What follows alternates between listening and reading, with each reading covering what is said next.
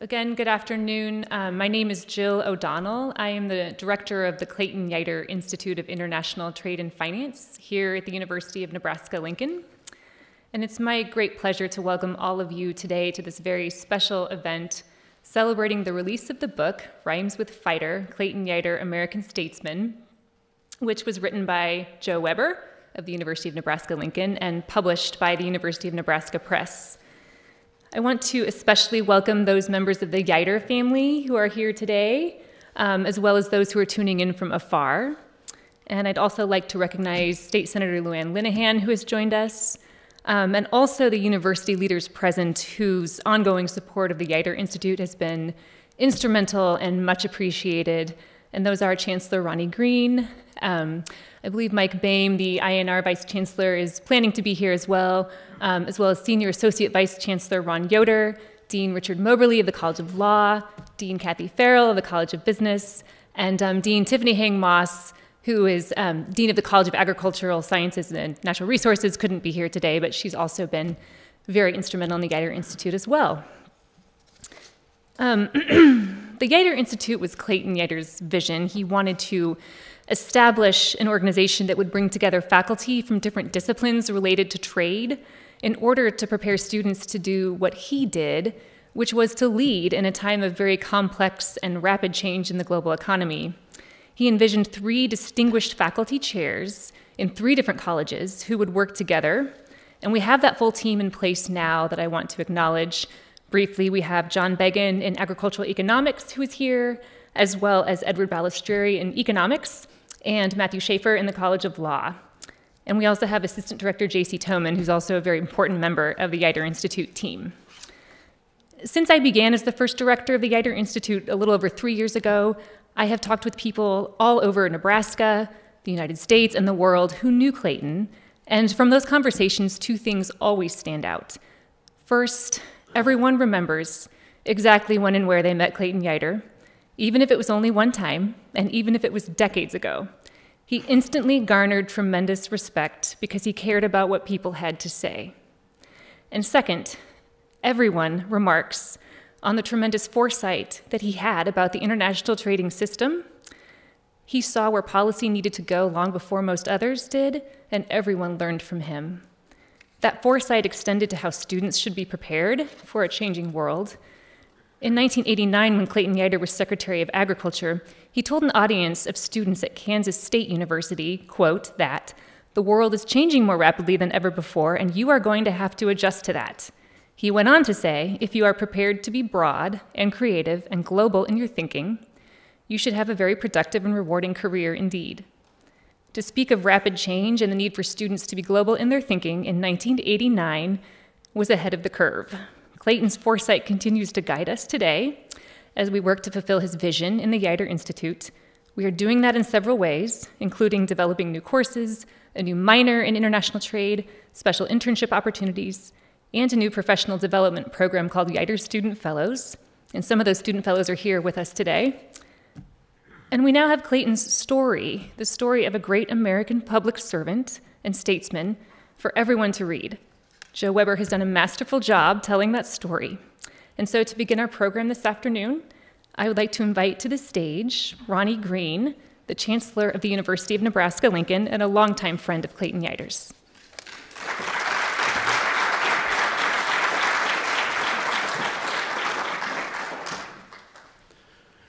Well, thank you, Jill. It's great to see everyone here at the Sheldon Museum today, especially members of the Yeutter family, Christy, Brad, Clayton's daughters, who are here with us as well, to celebrate, as Jill has said, the publication now in print in real hard copy.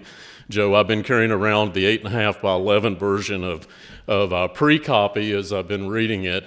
This wonderful book that details the life of this giant in America.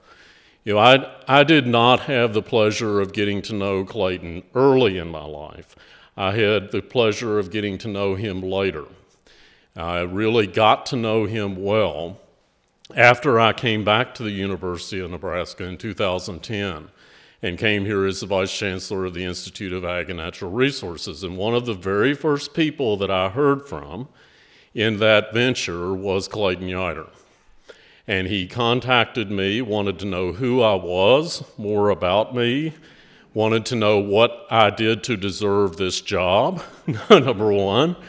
But I had the opportunity to get to know this giant who I had heard about through my career, from his service in so many different ways, not just here in Nebraska, not just in the USDA early in his career during the Nixon years and the Ford years, but as Secretary of Agriculture, we know, as he went on to become, as U.S. Trade Representative, as the person who helped to form the World Trade Organization kind of mechanics as we know it today, the person who helped form the origination of the Canada and Mexico and U.S. free trade arena, the person who went on to become the Republican National Chairman of the Republican Party, this giant, really, from Eustis, Nebraska, place that he was very proud of, very proud to be from, in western Nebraska.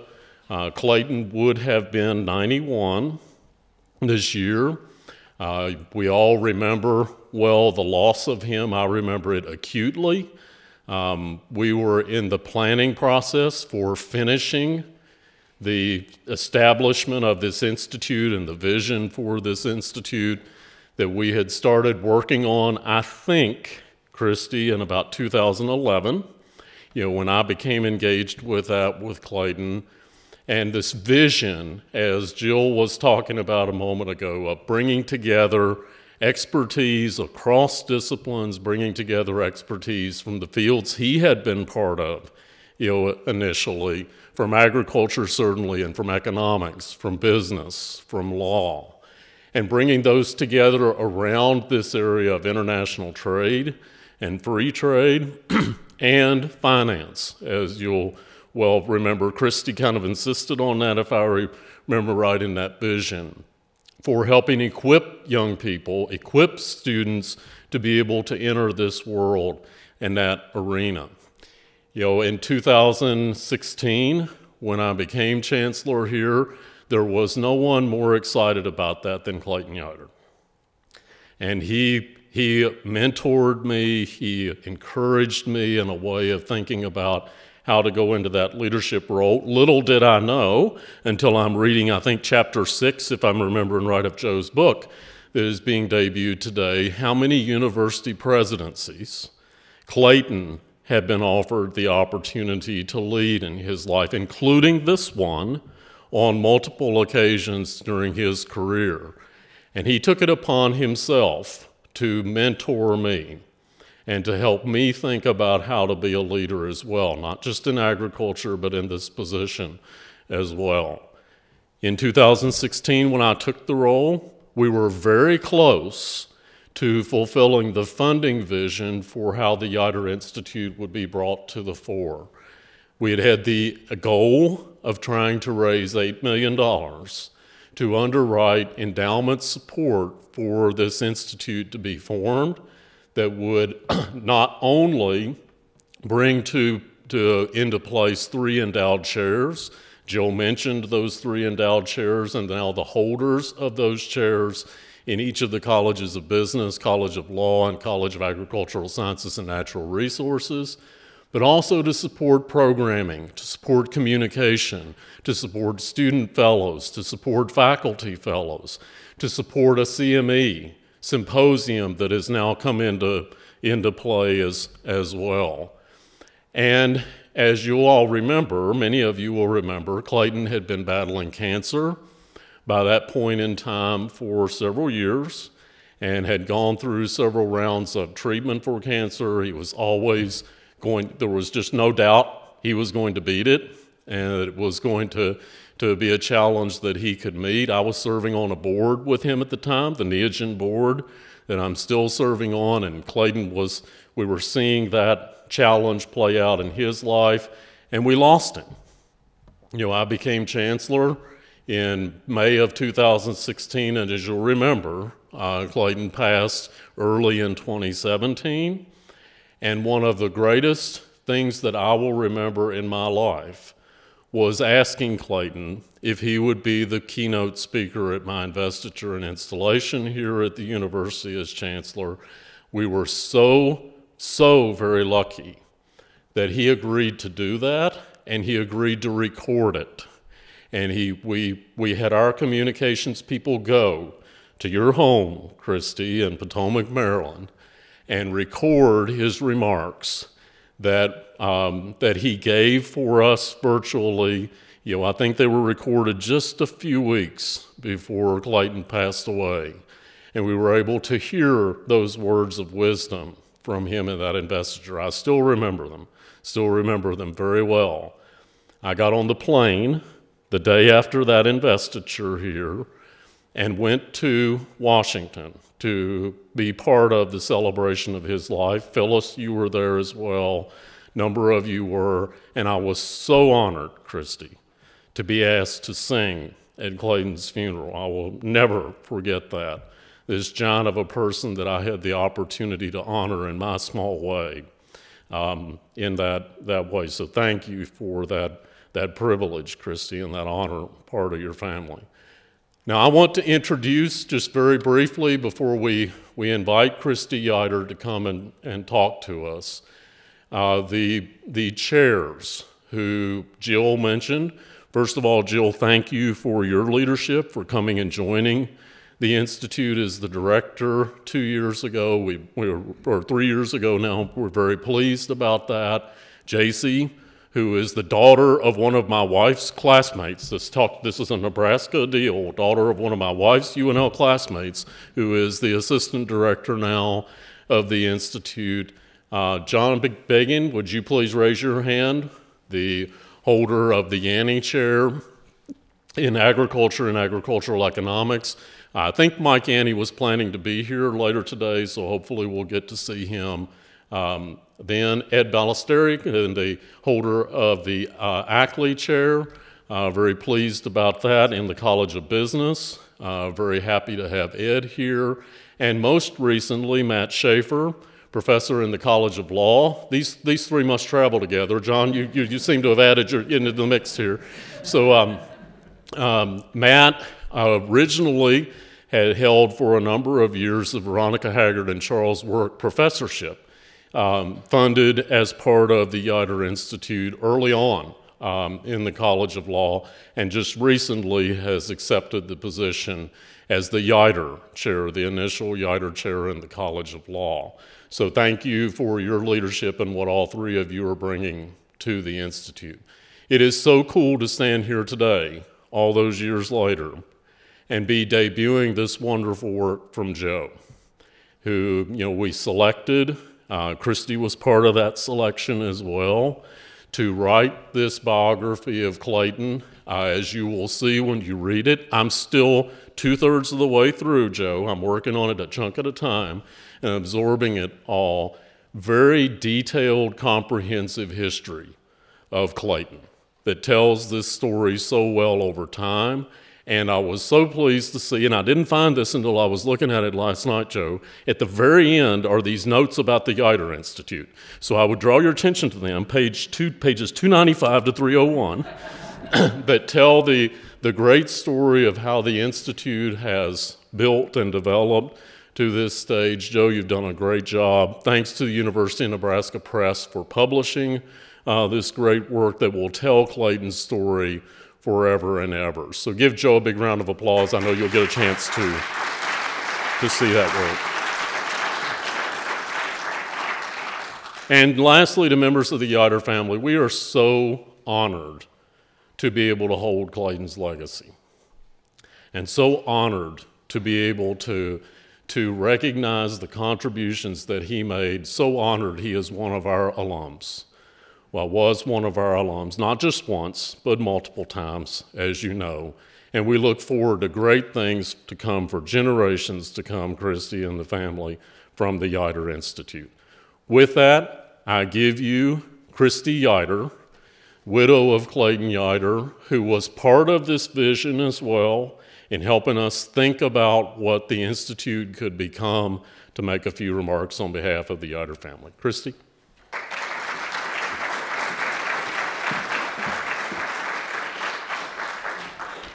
this is a really exciting day for all of us. Before I start, let me just take a minute and let you know which of the Yeuters are here. So we have, if you guys want to just, can you stand? So we have Clayton's son, Greg, if you want to wave, Greg, for everybody, because the masks make it hard. Son, Nick, daughter, Valerie, and wife, Jill, and they are in Omaha. And then we have son, Brad. Brad doesn't have to stand if he doesn't want to because he has a bad hip that he won't get fixed. More pressure, Brad. Brad's wife, Deb, daughter, Haley. Clayton's daughter, Kim, is here. Kim Bottomore. And, and then I have my three girls. We stand up girls. I have Olivia, Victoria, and Elena.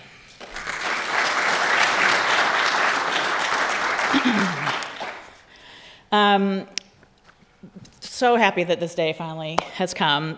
Clayton and I actually talked for years about him maybe doing an autobiography or hiring someone to do a biography, and it just seemed massively daunting, I think, to try to do that. Just if any of you who knew Clayton know the amount of time he would have put into it, and of the poor author who might have been hired who would have to deal. So ultimately decided it didn't make sense, but I always, in the back of my mind, wanted to get it done. And I thought actually it would end up being a more objective piece if it was after he was gone. So before he died, I asked him if because he was the only one who could be able to do this, was to list out what he considered to be his major professional accomplishments. Because ultimately what wanted the biography to be was about his professional accomplishments. So he wrote for me 6 items, which I still have, that were the 6 things that he considered to be his greatest professional accomplishments, and so I gave those to Joe, and those formed the framework of the book, and then interspersed are all the additional information and details that Joe researched. And I'm really, really very grateful that the University of Nebraska Press saw the value in hiring Joe and in publishing this book. As part of the research, Joe will probably tell you later, he spent hours and hours going through all the material that Clayton donated to Love Library. Clayton never threw away anything. It's embarrassing, actually. He sent hundreds of boxes to Love Library. He didn't go through them. He just boxed them up and sent them.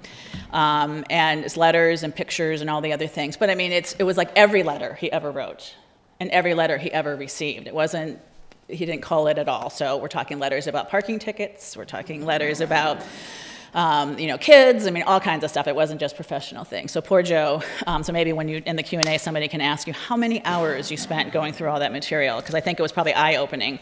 I also think that Joe probably got a glimpse into the frugality that was Clayton Yeutter, too. And I don't know if it's Katie Jones here today. There she is. She gets the #1 prize. She's the archivist with Love Library who got to go through all of that material and actually told me that she loves what she does. So I think it's like one of those professions we're truly grateful that there's somebody who loves going through the just enormous volume of material that she did. The book's title rhymes with fighter, seems very fitting. Among other things, it was how President George H.W. Bush introduced Clayton, and it also has the added benefit of finally letting the world know how to pronounce our last name. I'm sure that most people, when they go into government service, do so hoping that in some small way they can change the world. I know I did. And I'm really the main thing that pleases me so much about this book is that it really is going to let people learn how Clayton truly did change the world, and not just in some small way. You'll hear more about that later when Darci and Warren do a panel with Jill to talk about, because they both have worked with Clayton professionally. But I wanted to share one example that I thought would resonate with this audience in particular here today. I often hear Governor Ricketts, Nebraska Governor Ricketts, talk about the fact that Japan is Nebraska's #1 beef importer. And that is directly attributable to Clayton and his team negotiating an agreement with Japan to open their beef market. I mean, that just, for me, it's totally cool and also amazing that a whole state's industry, beef industry, can be, you can connect the dots back to Clayton and his group, his team getting that deal done. So I'm going to conclude my remarks. I just want to thank Ronnie for helping prod the Nebraska press if needed, working with them on getting this done. Want to thank Joe Weber for taking all the time to write it, Jill O'Donnell and the wonderful job she's doing with the Yeutter Institute, and for everyone else who helped to make this day a reality. Thank you.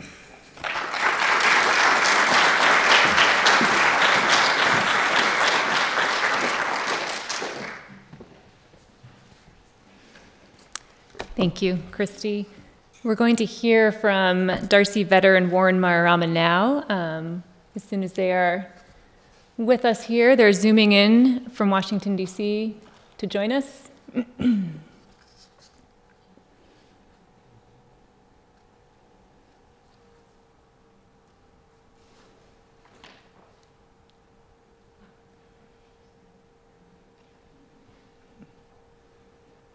We'll just give the technology a moment, and I'll go ahead and start saying a few words about our guests who will be joining us. It's really my pleasure to introduce two people who are uniquely positioned to reflect on the impact of Clayton's achievements and where they might be leading us when it comes to international trade. Darci Vetter and Warren Maruyama, as I said, are joining us virtually from Washington, D.C. There's Warren. Hi, Warren. Hi, Darci.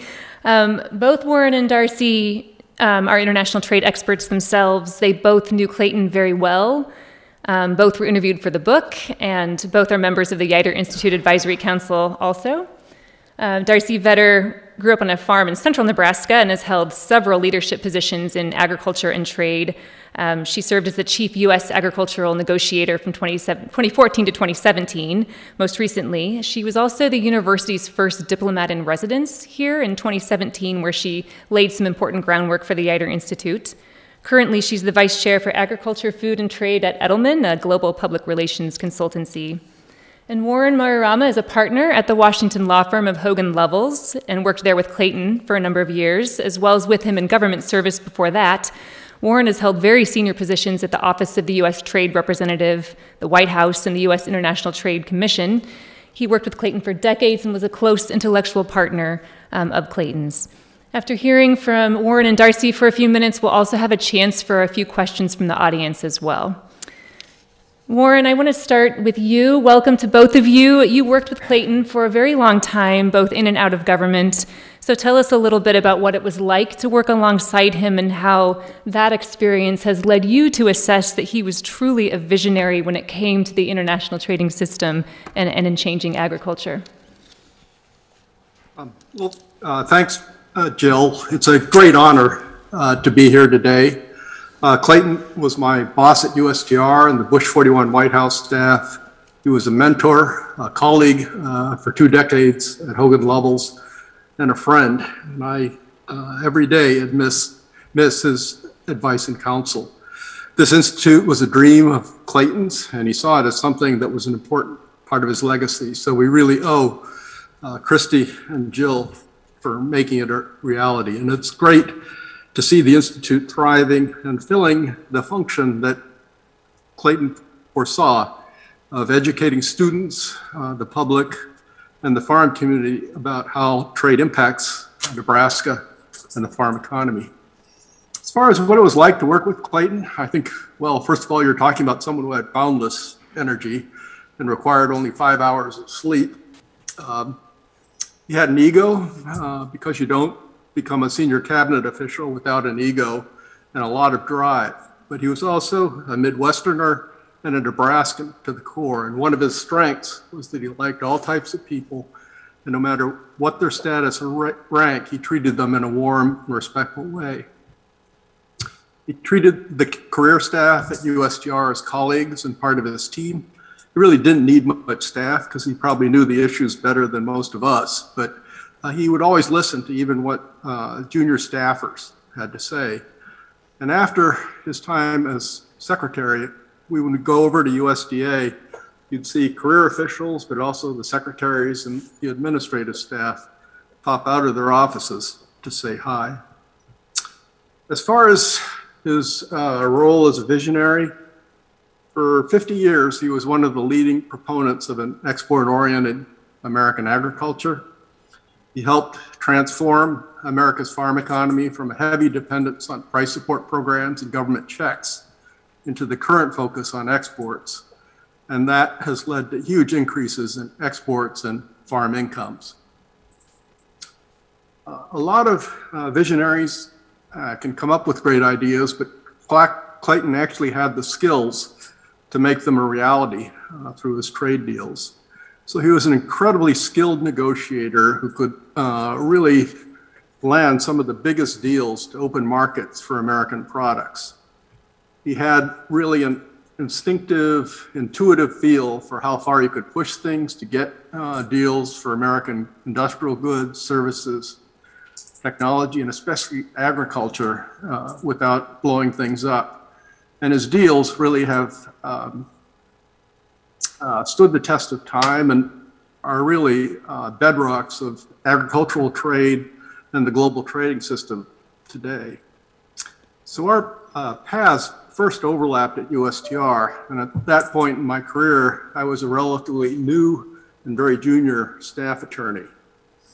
And the career staff really liked Bill Brock, Clayton's predecessor, and they didn't know quite what to make of Clayton and all this talk about Clayton Yeutter rhymes with fighter.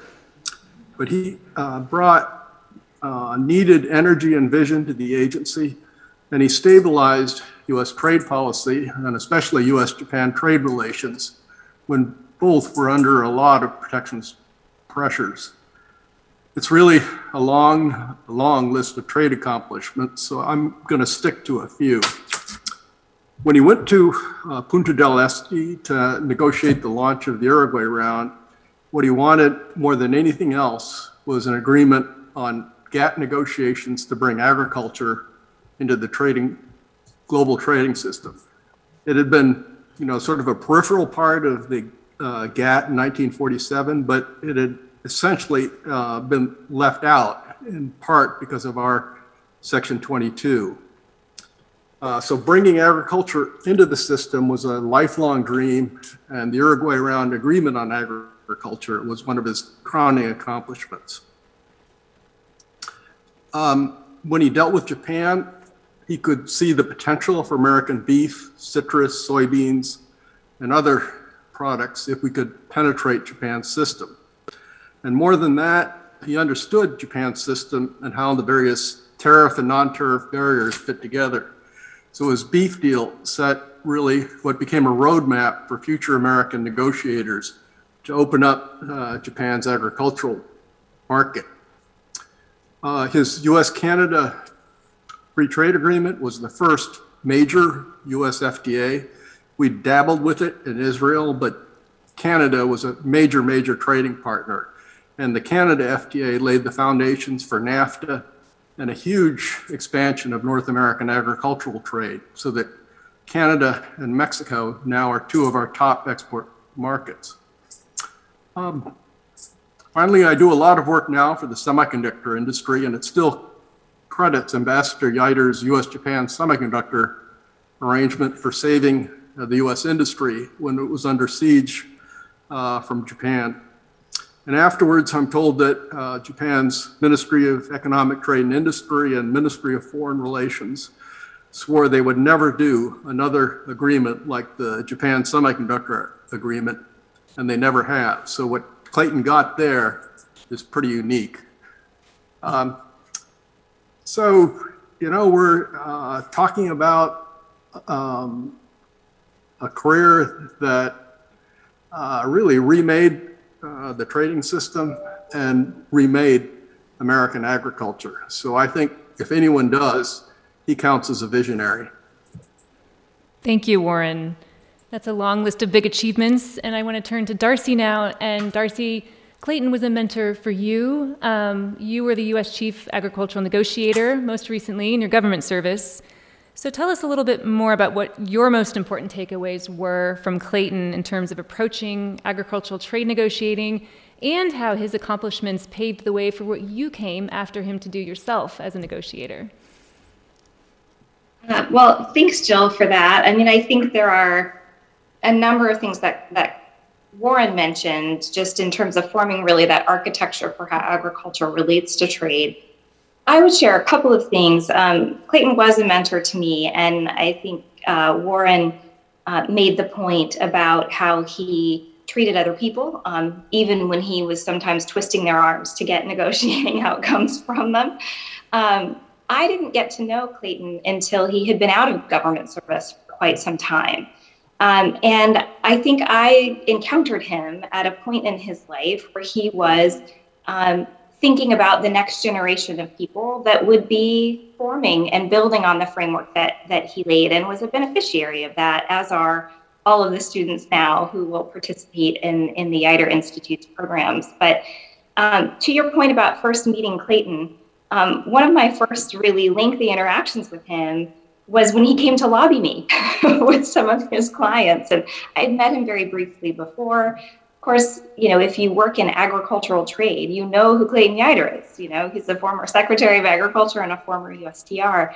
And Warren, you may have been with him in this meeting, but they came in to talk about a codex matter. And he introduced himself to me as Clayton, you know, just like he was some guy off the street. Hi, I'm Clayton. And with his clients referred to me. And at the time I was 35.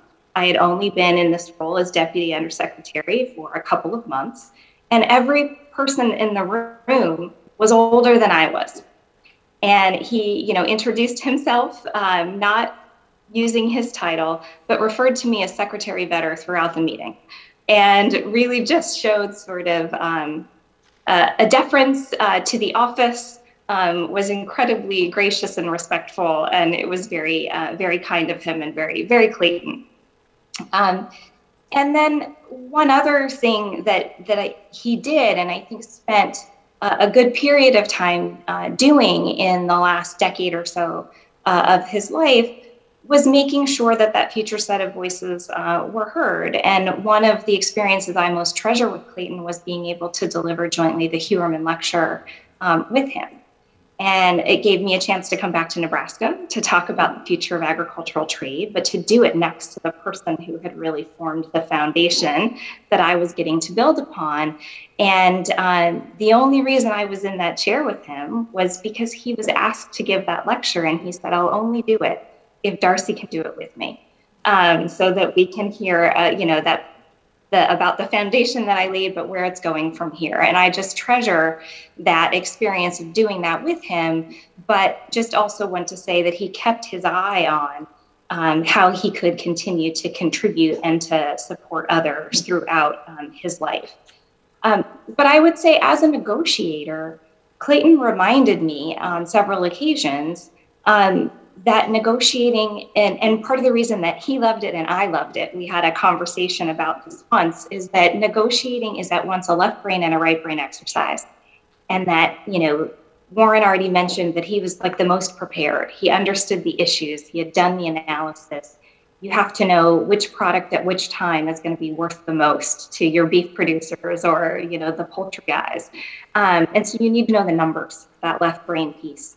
But a lot of negotiating is building trust with the people across the table, with your stakeholders at home, and really using your gut and using your listening to make sure that you know how much can the political process bear before the other side packs up and goes home, right? You need to push it as far as you can without breaking it.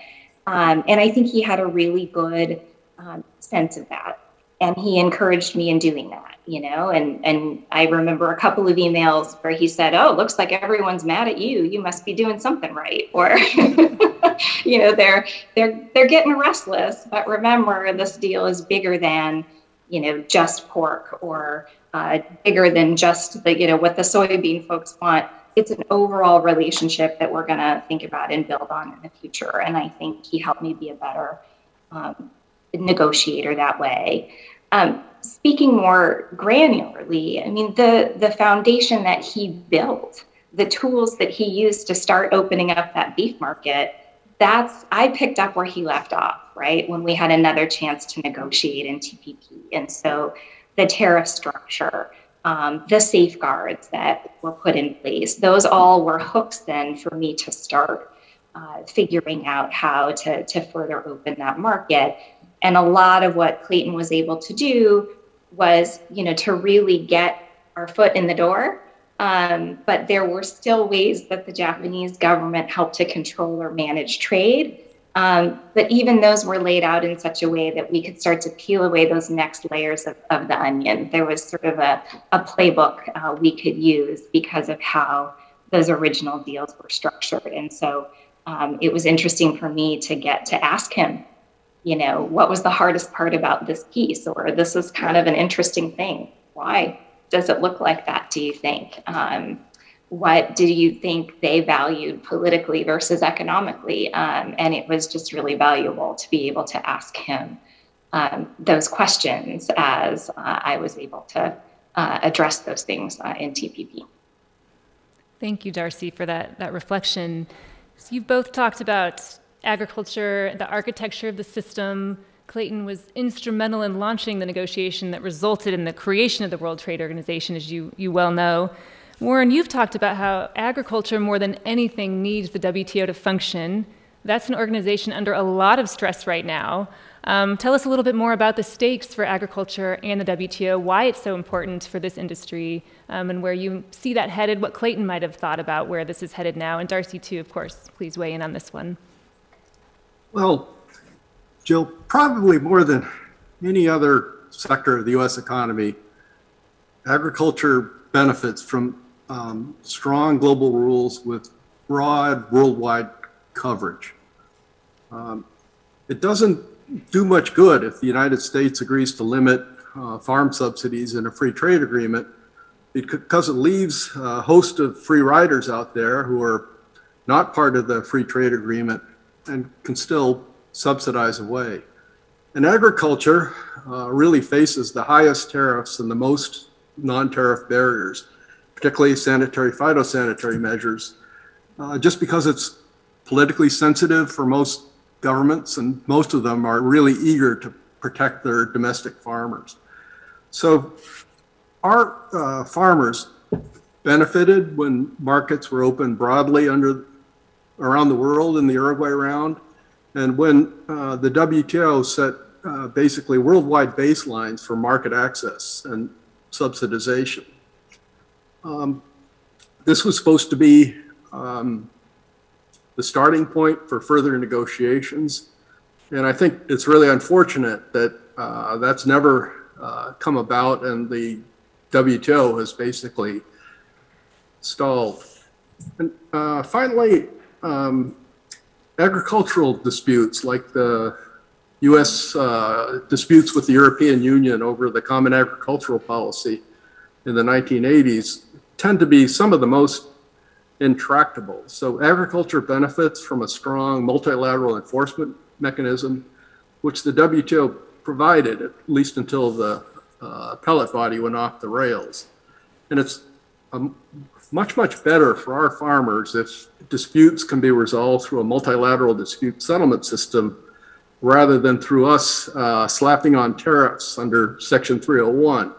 Since, as we've seen with the US-China tariff fights over the last few years, the main beneficiary of something like that has been Brazil. So agriculture really needs trade deals. They open markets and they bring some of the barriers really under control. Darci, I'm going to ask you if you have any response on that one. And also one question for you. You said something a few years ago I thought was striking to a group of students, and that you said when you're at the negotiating table in a multilateral setting, you and your colleagues from the US were always very aware that not only were you negotiating for the United States on that particular issue, but you were also aware that you were negotiating and standing up for the system itself and the maintenance of that system, and that the US has really traditionally stepped in to play that role. So if you could reflect a little bit more on that as well, where do you think leadership is needed right now in the trading system, and what might Clayton have had to say about that right now? That's right. I mean, I think the United States really was instrumental in building the whole trade, financial, and political architecture after World War II. And we created these systems and organizations like the GATT that became the WTO because we realized that we benefited from global guidelines about the movement of goods and people and ideas, and that the system itself, that predictability, the certainty, as Warren noted with the appellate body, the place to resolve disputes and not have them snowball into larger disputes that could ripple across whole economies or turn into more political disagreements as well. We knew we were fighting for that and not just for the specific issues we were negotiating. But you asked also about how we sort of keep our eye on that the system itself needs tending, perhaps, and what challenges we're facing in negotiating today. And as I was thinking about this event and about Clayton, and just reflecting a little bit on his accomplishments, I think one of the things that we perhaps suffer from, or maybe a tension in the way that we negotiate trade today, is that trade negotiators sort of live in our own little technical world sometimes. And that as these negotiations get more and more technical on, specifics of intellectual property rights or, data flows and geographic indications, and, that the vocabulary and the issues grow more and more technical, which means the negotiators themselves really need to be technical experts. But the reasons why we're negotiating are much more sort of universal. And we need to be able to explain why we're fighting for some of these rules and why we're investing in these trade rules. And, Clayton operated in several worlds. He understood what farmers wanted and needed and agribusiness. He could, as Secretary of Agriculture, he understood how the trade rules affected decisions in the communities in Nebraska and elsewhere. He understood the financial markets from his time at the Mercantile Exchange. He understood politically what the motivations were of some of his Republican colleagues from his time in the party. And so he could talk about the bigger vision of what we were doing in trade, as well as being versed in the technical aspects. And I really think that as these negotiations get more complicated and more comprehensive, we need more people like Clayton who can sort of wear both of those hats and remind us why that international architecture is so important. And I think that is one of the real tensions that we see is that sort of specialist tendency on the one hand, and people who can create a vision for trade as the generalist on the other. Thank you. I have one more question for both of our guests here, and then we have time for just one or two audience questions. There's a couple of students here with mics that they can run around to you if you have a question. But Darci and Warren, I want to ask you a little bit about the U.S. role in Asia. We've talked a lot already about beef. We hear a lot about that in Nebraska. We know Japan is the most important export market for Nebraska beef. We've heard a little about what Clayton did to pave the way to open that market and the hard work he did there. But right now, at a time when there are major trade deals going forward in the region without the U.S., like the CPTPP or the Regional Comprehensive Economic Partnership, for example, and there's a lot of discussion, debate, thinking right now about what the U.S. role there should be economically. Tell us a little bit more about how you see that and you see U.S. policy developing toward that region and what Clayton might have thought about that too at this time. Warren, do you want to start? Well, Clayton thought that TPP would come back just because it made too much strategic sense. And right now, we're in a really unfortunate situation where the United States is not part of the two major Asia-Pacific regional free trade agreements. So our competitors, enjoy preferential market access under the RCEP agreement and the CPTPP. And our U.S. industries, farmers, and service providers don't. So over time, I think what we're going to see is regional supply chains grow up around the RCEP countries. It's a more limited agreement than TPP or CPTPP, but it still has some important tariff preferences. And around CPTPP, which is actually a good agreement that folks like Darci had a major hand in putting together. And the consequences that we're going to lose market share in some of the world's most rapidly growing agricultural markets. We're going to see U.S. companies start to move production into the RCEP and TPP regions, so they're no longer at a competitive disadvantage, and we're going to see regional supply chains grow up that exclude U.S. suppliers. The Trump administration basically salvaged the situation because after we withdrew from TPP, we were on the verge of losing our share of the Japanese beef market just because Australia, Canada, and others had serious tariff preferences, and we didn't. So the cost of U.S. Beef was higher than Australia and Canada. But they managed to pull it together with the U.S.-Japan Early Harvest Agreement, but that was a pretty narrow thing. And we're seeing other markets out there like Vietnam, China, Malaysia, that probably would have good demand for American farm products, but our competitors have a leg up on us. Now, the worst thing is that China has applied to join CPTPP, which is the successor that was put together after we pulled out. But if that happens, I personally think it's going to be a disaster for American national security and for trade, because we'll be on the outside looking in at a region where we have huge economic and security interests. And those agreements mean it could be increasingly dominated by China if it manages to force its way in. Darci? Yeah, well, I mean, I think Warren has said it very well, that I do worry that, you know, by not being part of either CPTPP or RCEP, we really are losing ground in a very dynamic region where U.S. products, and especially agricultural products, are in demand, and the you know, we're at a competitive disadvantage when we should frankly be the supplier of choice just because of what we produce and the fact that we do it well.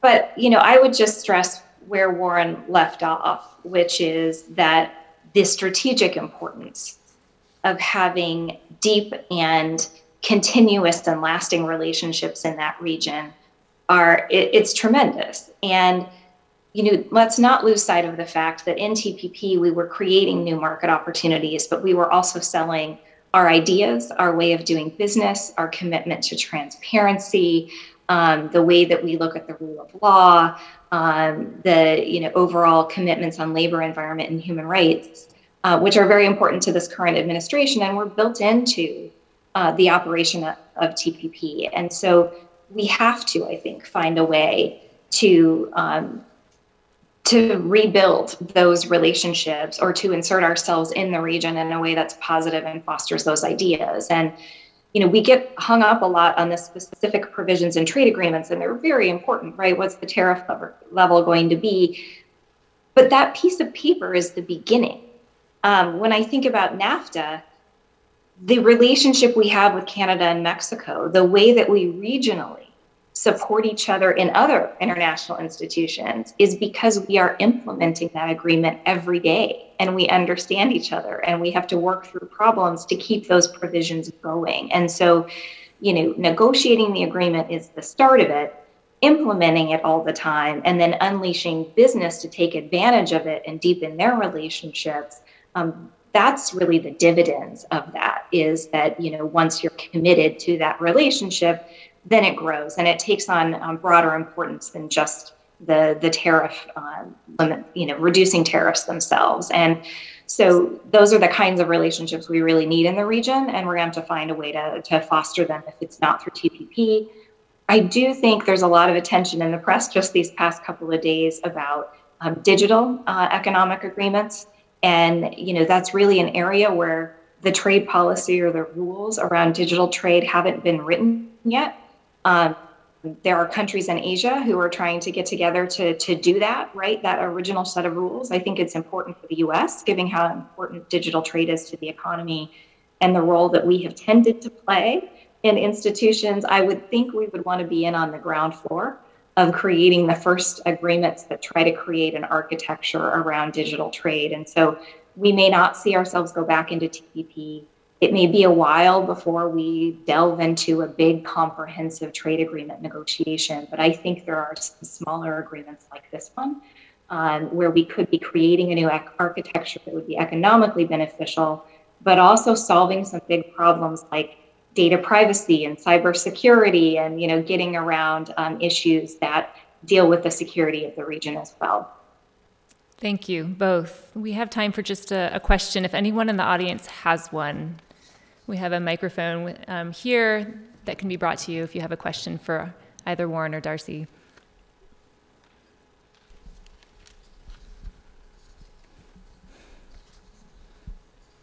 No questions. They've shared a lot with us already, a lot of insight, as they always do. So we will, we have one. Okay, please, if you could run the mic over there. Thank you.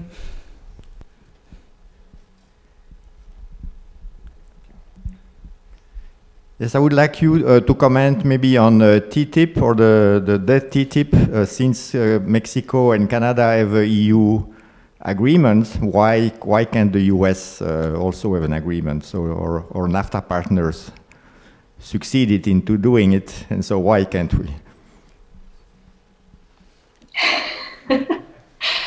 Well, maybe I will start here. We obviously, and when it comes to agriculture, have had a number of entrenched disagreements with the EU and different ways that we approach regulation, food safety technology in particular. And those have made finding common ground around an agreement very difficult. But I don't think that's quite the only reason. I think if you have political will, the creativity on how you deal with those things maybe can come. And it would require compromise on both sides. But I'm somewhat encouraged by things like digital trade that I just mentioned, and frankly, by the size of the challenge that China brings to the table. And so maybe TTIP, trying to take this on as one comprehensive endeavor, has not yet worked. But I think thinking about our futures, the future of agriculture in Europe and the EU, the future of trade and wanting to influence it in ways that are consistent with Western values. I don't think anybody's going to put chlorinated chicken on the top of the list of the things that really are in the pressing problems that Europe and the US faces, right? I think we have climate change, we have protection of human rights to deal with. But the fact is that freer movement of people and goods and ideas help us to tackle those bigger problems. And when it comes to Europe, when it even comes to the WTO and its rules on where to focus our energies, I wish we had Clayton with us to say, okay, how do we creatively rethink about this architecture so that we can maybe the biggest problems of the day aren't trade specifically, and people wouldn't say tariffs are the thing. I think the question we need to be asking ourselves is, in what ways can trade in the trade system, and again, that freer movement of people, goods, and ideas help us tackle these really existential problems we have elsewhere, and then let's get to work on them. We maybe need to frame our challenges in different ways, and I think there's some chances to do that with Europe. Warren, any thoughts on this one? I've always thought that a free trade agreement with Europe made a lot of sense. And I think it was like about 25 years ago, Clayton and I wrote an op-ed in the Wall Street Journal about a NAFTA for Europe. The problems with TTIP aren't on the US side, they're over in Europe. And particularly that they're scared to death of American agriculture. So they would do an agreement in a minute if it was just industrial tariffs, investment, and services, where we get along great. But as Darci pointed out, we've had long-standing differences over agriculture, and it's mainly because they know that we're a lot better at agriculture than they are, and that if we were allowed unimpeded access to their market, we would blast our way into Europe. So, you know, a free trade agreement with Europe makes a lot of sense. We would be on the attack on almost all of the issues, I think. But it would take Europe getting over its squeamishness about American farmers and how good and efficient and low cost they are. Thank you both. Warren and Darci, thank you so much for joining us from afar to share your reflections about Clayton Yeutter and your insights. We are very grateful for your participation here today. Thank you. It's been an honor.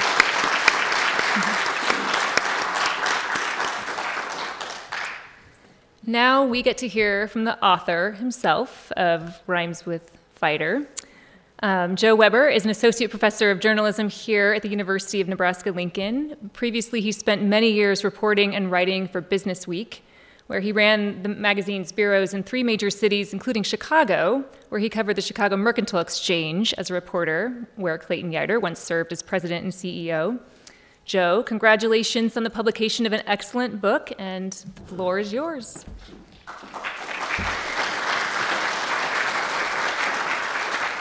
Thanks so much, Jill, and thank you all for coming. This is just enormously, enormously satisfying to be here.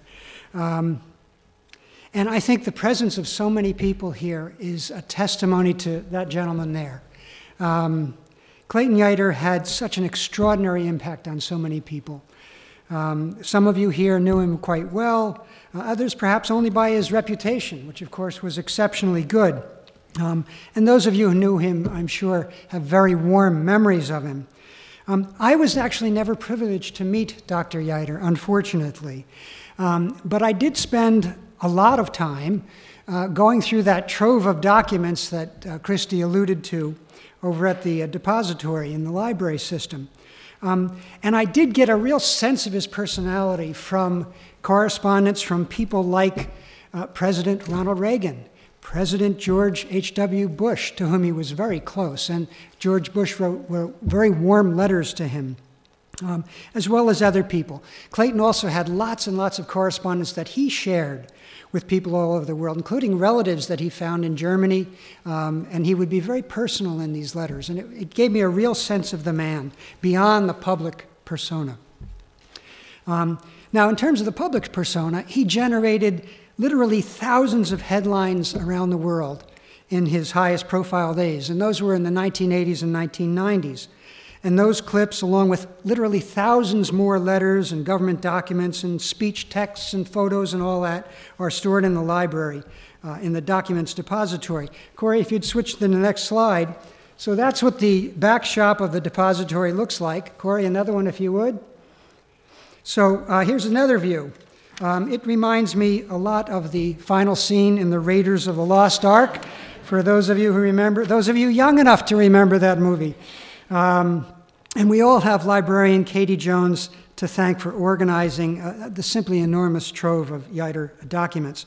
They're in several hundred jam-packed boxes that reflect his life, from the earliest days on a little Depression-era farm near Eustis to the heights of global political influence. By the way, as long as I'm acknowledging folks, I must thank a few people for encouraging me to undertake this book. First of all, Christy Yeutter, who is to Clayton Yeutter what Eliza Hamilton was to Alexander Hamilton, someone determined to see her husband's contributions memorialized for history. I'm going to be awaiting the play. I hope you have connections there.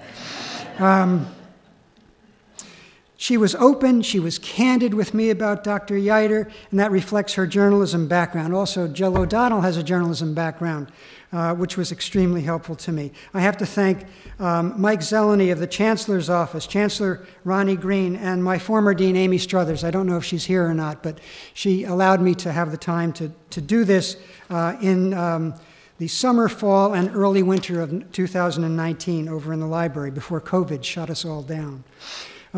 Okay, Corey, the next one, if you would. Let me talk briefly about Yeutter's global influence. It was, in a word, extraordinary, and I do not use that word lightly.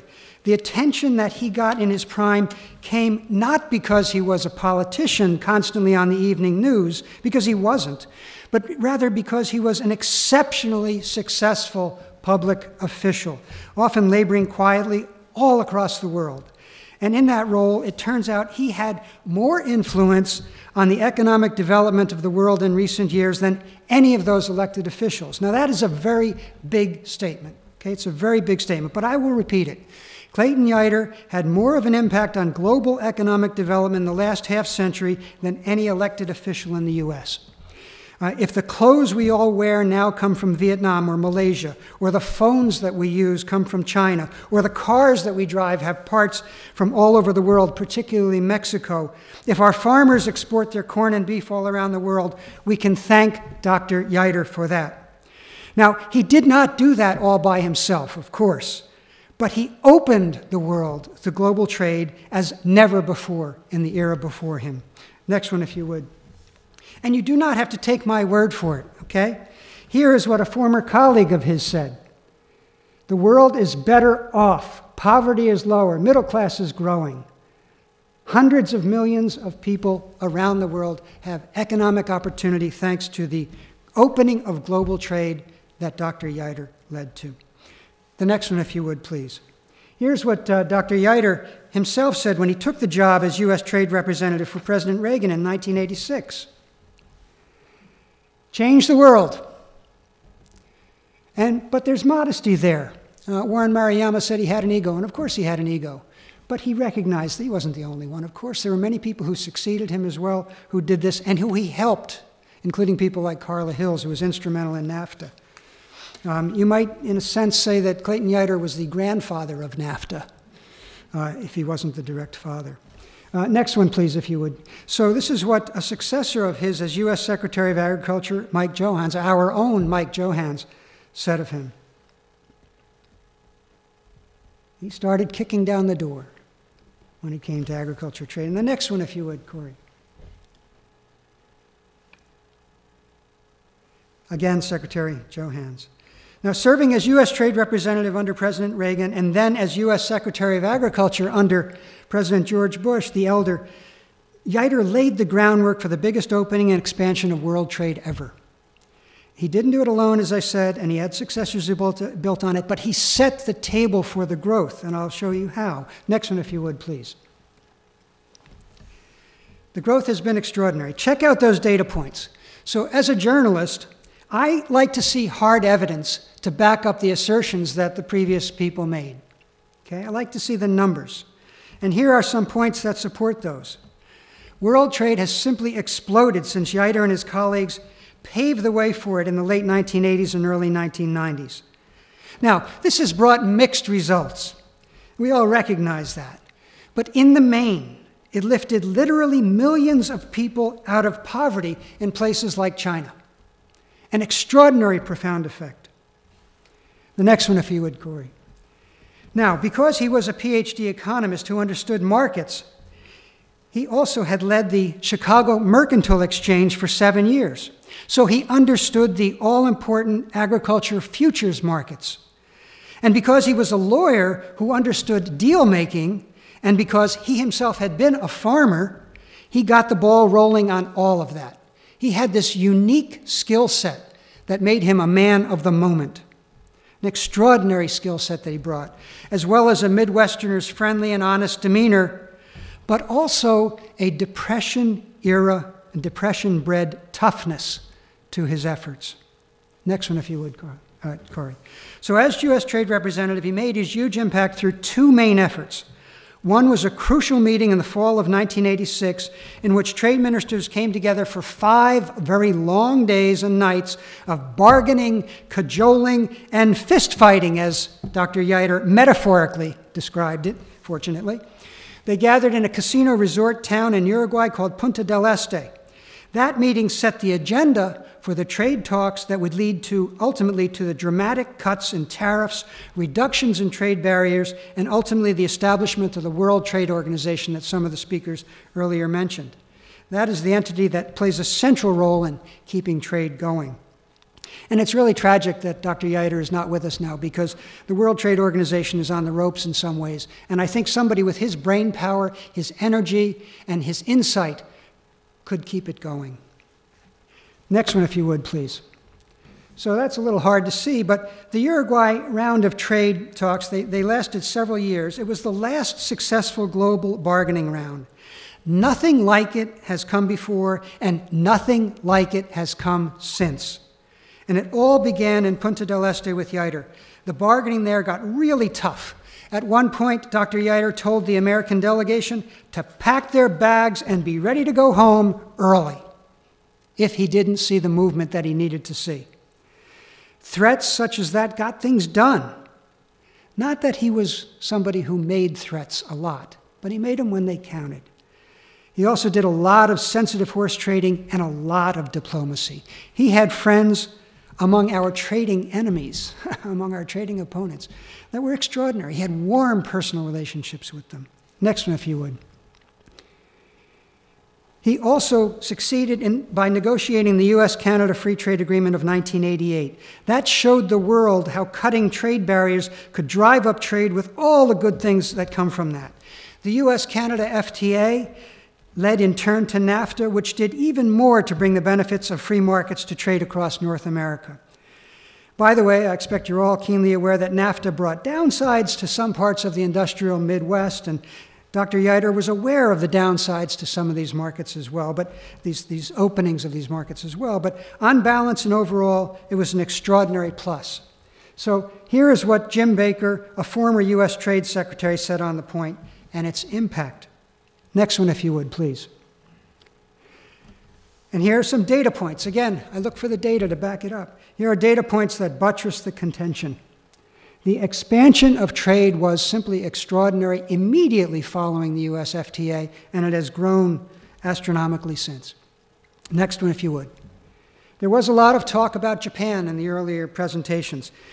Dr. Yeutter made a huge impact by cutting deals with countries including Japan and those in the European community to break down those trade barriers. And for specific types of products, especially in agriculture, he had a major impact. Now, sometimes he had to pressure such countries. He had legal actions brought before global trade bodies, and sometimes he could do so with bargaining with them in a more personal way. He began his most important work as the U.S. Trade Representative, and then he wrapped it up as Secretary of Agriculture. This is what Japanese Prime Minister Shinzo Abe said of him. This was in a letter that was hand-delivered to Christy Yeutter at his memorial service, at Dr. Yeutter's memorial service in his honor. Yeutter had fought the Japanese hard on a lot of market opening issues, but he built strong and deep friendships there as well. He was actually honored posthumously by the Japanese with their Grand Cordon of the Order of the Rising Sun, one of the greatest honors the country can bestow. And he got this even though he was also known in Japan as the dreaded Yeutter-san. He had a tough-minded approach to opening the very closed markets there. Next one, if you would, please. Now, one key question is, how did he do all of this, right? Well, he did it with a mixture of toughness, with candor, with a willingness always to see the other guy's needs and views. He approached negotiations with the view that everybody has to walk away from the table with something to bring home. They all had political masters back home, all these trade ministers. They had to bring something home. They had to be win-wins, or you are not going to get representatives of the European Union, for instance, to crack open any of their markets. Next one, if you would, please. He developed great personal relationships with his opposite numbers, trade ministers from around the world. To illustrate that, this is a photo that he and the European Community Agriculture Minister Ray McSharry posed for Top Producer magazine. That was when Dr. Yeutter was the U.S. Secretary of Agriculture, knocking on the EC's door and trying to break in. He was known for his big personality, a personality that could fill a room, people told me. He also had an extraordinary memory for names and the familial details about the people he dealt with. His personal correspondence is just chock full of family references and other personal details about trade officials all over the world. He liked people. He got to know them well. He got to know what they needed, and he worked to get that done. It was a win-win deal. That's what he needed. That's the way he worked. Next one, if you would, please. He was so unusual in so many respects.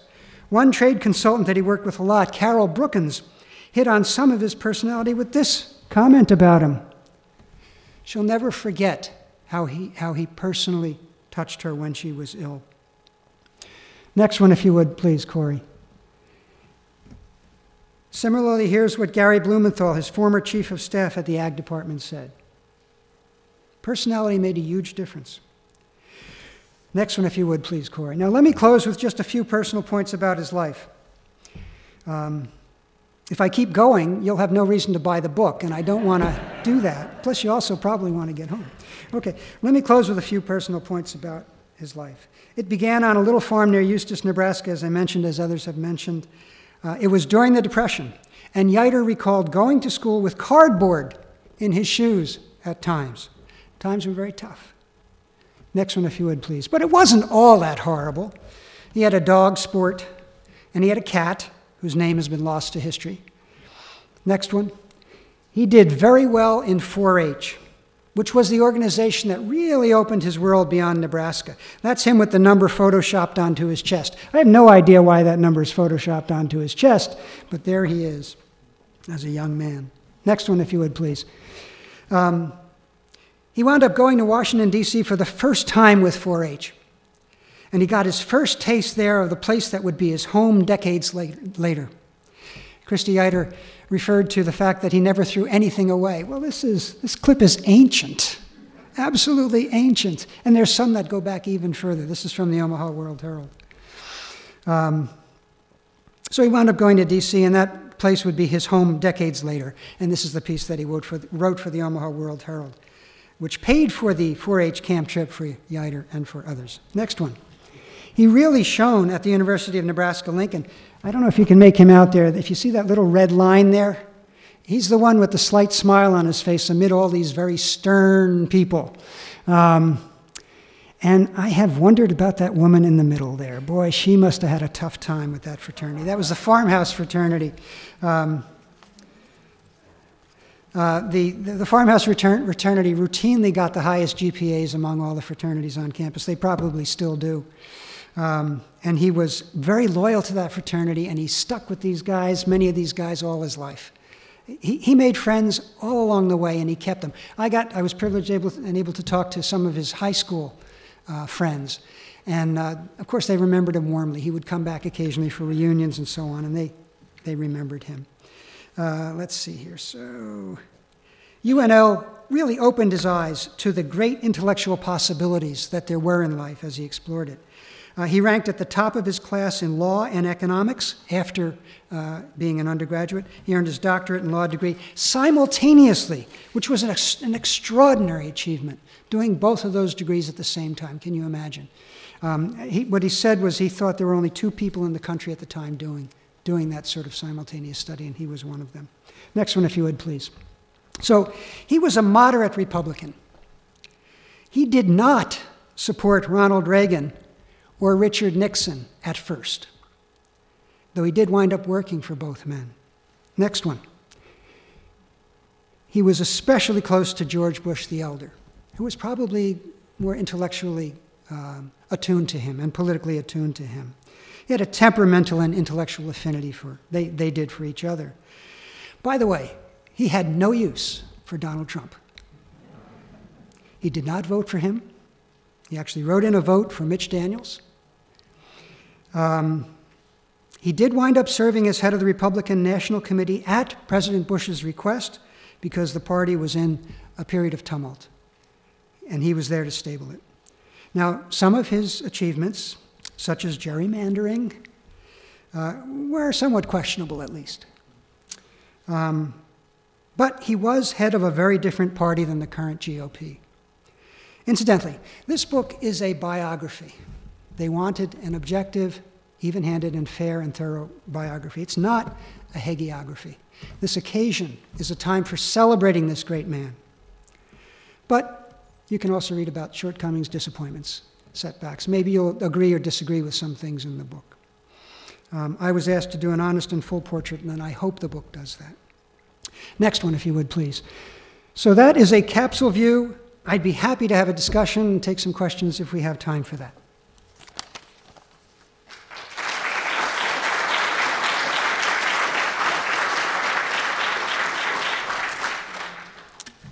Anybody have any questions or comments? People who knew him, I'd love to hear what your comments are. No one? Ah. So today there's lots of discussions about free trade, and it seems like it's kind of controversial. Donald Trump did not support it. In the Democratic Party, Bernie Sanders wasn't a fan of it. So back in the 1980s, were there similar debates, and how did he respond to that? Absolutely. Yeutter had to fight people in his own party, quite often. If you are a senator from a state that is going to lose because of the opening of markets, you're going to fight it, and many did. He had fights in the Republican Party. He had fights, even greater fights in the Democratic Party. Lots and lots of skepticism about free trade. He had to push the ball. You know, he had to push that up a fairly high hill. Those things don't go away. You know, that is a constant argument in our economy and our political system, and they were going on then. And that, frankly, makes his achievements even more Herculean, because not only did he have to contend with anti-free traders in the US system, but he had to contend with anti-free traders in other countries. People wanted to protect their markets. And to bust those things down, as he started to do in the Punta del Este meetings, was simply extraordinary. And, you know, if again, we can always speculate. I think things might be different if we had somebody with his personality and his influence and his intellectual framework as a trained economist, right? As a trained economist in those positions. Does that help? You know, free trade is just a wonderful, wonderful thing. And actually, I should be precise about this. He believed in freer trade, okay? Meaning you open as much as you can and you open as much as possible, right? It's not necessarily a full free trade system because you're always going to have to protect some things. So he took what he got. Yes, sir. So Joe, this is a little bit of putting you on the spot question, and I don't say this just because Senator Luann Lenahan's here from the legislature and has been dealing so well with this issue in our state currently. But, you know, Clayton, you talk about in the book, early in his career, was one of the whiz kids who worked with Governor Thone. And the whole structuring of Nebraska's tax system, basically, into the three-legged stool, at that time, it was very controversial. I wasn't around, many of us weren't, but it was very controversial. Can you channel anything about what he would think today when we're struggling with this? You know, it's a little bit awkward question to ask you. But. Well, I would be loath to speculate. I'm a journalist, not a pundit, but I will tell you what he did, which was he believed that the state government had a crucial role in the state's economy, and it had to be appropriately funded. And unfortunately, what happened was the good citizens of Nebraska voted out all the revenue for the state. There was no system for collecting money for the state of Nebraska when he came in with the governor who was the governor at that time. In fact, that governor wound up serving one term because they instituted a tax system which was it was a three-legged stool, as you say. It was a tax system that was phenomenally unpopular. It wasn't enormous, but it was phenomenally unpopular. And we still argue about this. You know, the farmers are unhappy about property taxes. The wealthy people in Omaha are unhappy about income taxes. That was really fascinating for me. So here's a Republican. Here's a Republican in Nebraska who is writing about, oh, those wealthy people in Omaha, they just don't want to pay their fair share. That's what he said. But he knew, again, he was a moderate and reasonable Republican of the type that one of my colleagues called endangered today, right? And that means that he believed that government played a crucial role. In many ways, he was an Eisenhower Republican or a Rockefeller Republican, who was the fellow that he initially supported. one of his sons told me that he really would be very troubled by the party that he sees today. Does that help?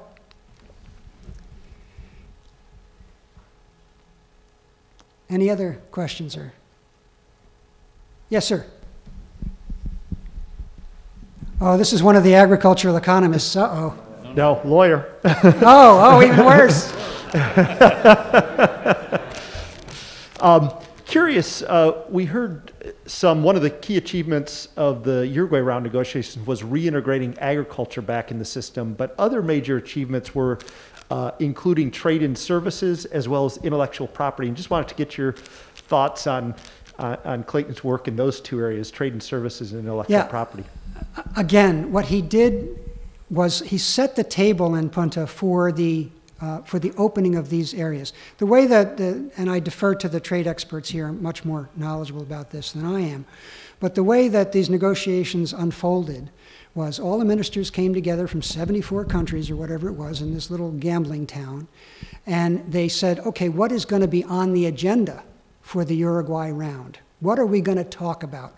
What is off the table? What is on the table? Agriculture was put on the table for the first time, along with things like services, intellectual property, etc. Those things hadn't been really discussed before. And he got them on the agenda for talks that lasted for many years afterwards. And the way it worked was they then came to agreements, and ultimately they came to sign a document, and it reduced the tariffs around the world by a simply extraordinary amount in all of these areas and opened the world to things like services. You know, I suspect that, you know, in the law business, part of the reason we have global law firms now probably has to do with the way he opened the markets. Does that help? Okay. I'm sorry? I tell my students they're learning to be service providers. Yes, that's true. I'm told one more. Come on, somebody's got to disagree here. It's no fun if you don't disagree. The fellow up there talking about free trade came close. Came close.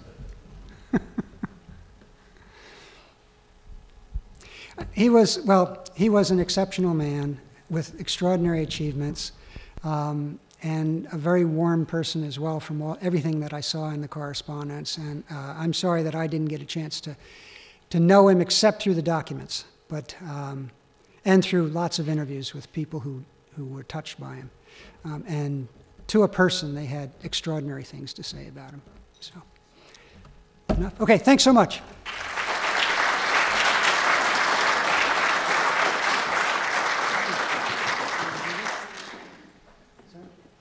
Okay, yeah, actually I forgot. We have a presentation to make. Okay, Christy, would you come on up, please? Thank you so much. A copy of the book, inscribed appropriately, I hope. I'll wait and see. I better not say anything about Eliza Hamilton. I did. He happened to be reading the Hamilton biography when I first talked to him, and he said, and I said, I'm sorry, this is not going to be a 1,000-page book, and I am not Eliza Hamilton. I'm sorry, I guess I get some things wrong, I don't know. So I just want to say that I hope that Clayton is pleased that we have done well by him, and that we are honoring him in the best way that I can think of, other than the Yeutter Institute. So thank you. Thank you very much. I'm not sure which of these is mine. Okay, it's got the lipstick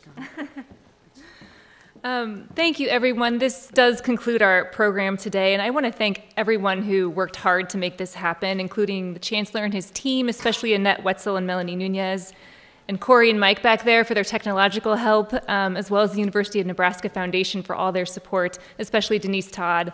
Also Rosemary Sikora with the University of Nebraska Press, and also J.C. Toman, who did a lot of work to put this together as well. Thank you all very much for being here, and I invite you to join us for a reception in the Great Hall, where Joe will be available to sign books, and we'll all enjoy a reception together. Thank you very much again.